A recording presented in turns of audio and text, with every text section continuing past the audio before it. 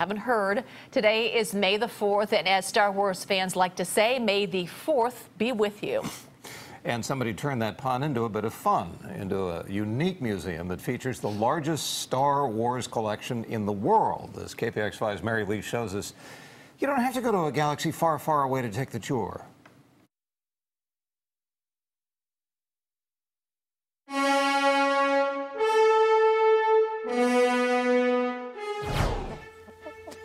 Once a chicken ranch, this 10,000 square foot Sonoma County warehouse now houses what the Guinness Book of World Records calls the world's largest collection of Star Wars paraphernalia. Rancho Obi-Wan is almost a state of mind as well as a physical location. It's the home of my collection of almost 500,000 pieces of Star Wars memorabilia that I've been collecting for more than 40 years. The former head of Lucasfilm fan relations, Steve Sansweet, began his journey back in 1977.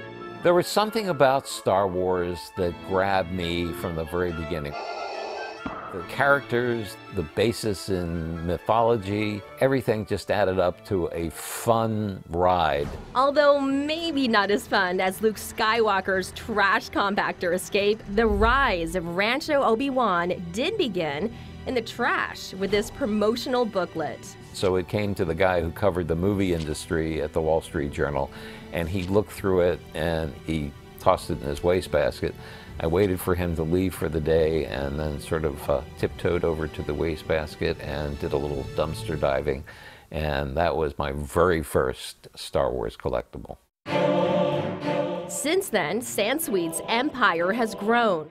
With rare toys and 8,000-piece Lego displays, Rancho Obi-Wan showcases every aspect of the Star Wars universe, including works of art. We have mostly original art on the walls.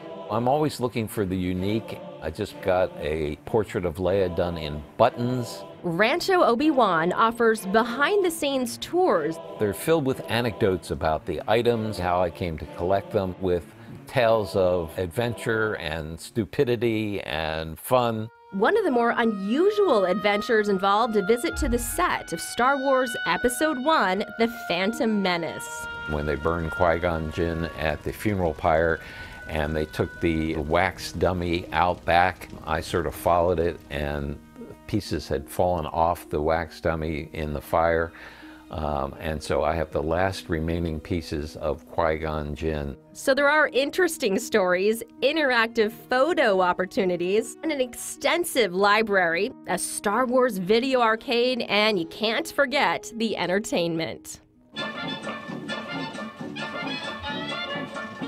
My own in-house band. Of course, they play the same song over and over again, so it gets a little tiring.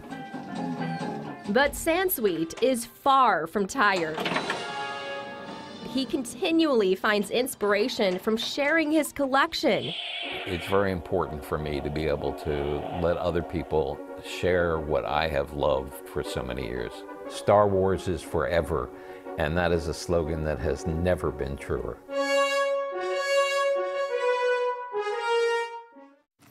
Nice assignment from Mary Lee there. Nice job.